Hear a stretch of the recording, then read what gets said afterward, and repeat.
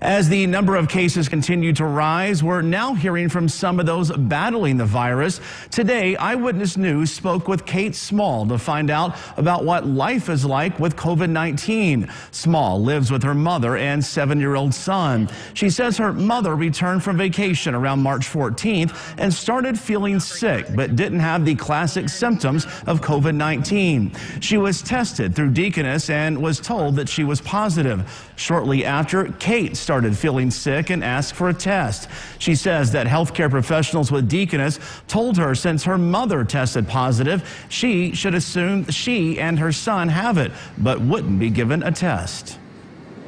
Keep in mind that you can be what they call asymptomatic. You can not show any symptoms, or you can show what happened with us, which is not very classic symptoms, and not only actually be positive, but in fact be transmitting it to others.